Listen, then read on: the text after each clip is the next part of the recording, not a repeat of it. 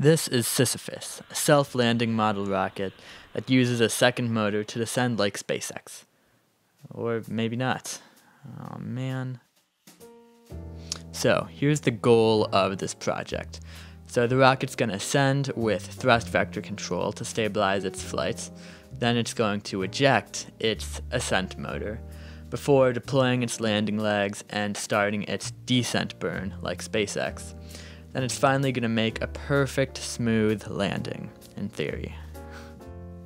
Okay, so let's take a look at the design, starting with the thrust vector controller. This is what changes the direction of the thrust in order to keep the rocket pointing up. But if you're doing both ascent and descent, you need to have two motors to fire. That's where this motor loading concept comes in.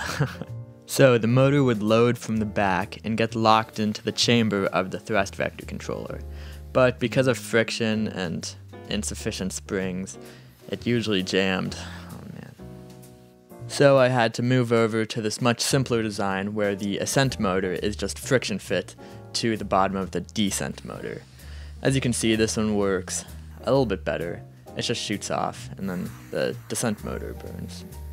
Okay, so next we got the landing legs, and these just open by cutting a rubber band that holds them together.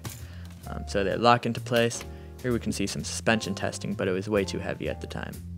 And this is the electronics bay, where I store my electronics. For this I had to do prototyping, PCB design, and finally I had Impulse 1.4.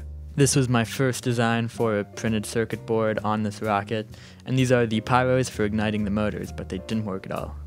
So after lots of testing, I integrated it all into a PCB, and this part of the process really sucked. It took like 2 weeks. But finally I had Impulse 2.1, and the pyros worked really well.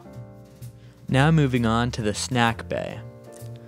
This is where I store my cameras, which I take cool onboard video with, but they're also for storing snacks. Now moving on to the nose cone and parachute, and it's ejected with a spring. Alright, I think it's time to test this.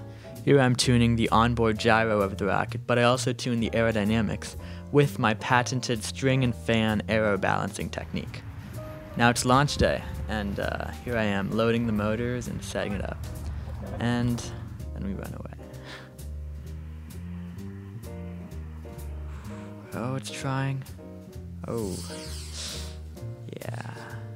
Oh. Oh. Oh, man. Oh. Nail in the coffin, man. Gee, that sucked. Maybe it was because it was aerodynamically unstable. So I added a spacer to make it more stable, ideally. And I did some more final testing, gimbal testing. Yeah, take two. Let's see what happens, right? Alright. Oh man, what a cool shot. Oh my god. Oh wow, yeah, that's nice, huh? Oh, it looks like it's going straight up. Oh, oh, oh, oh.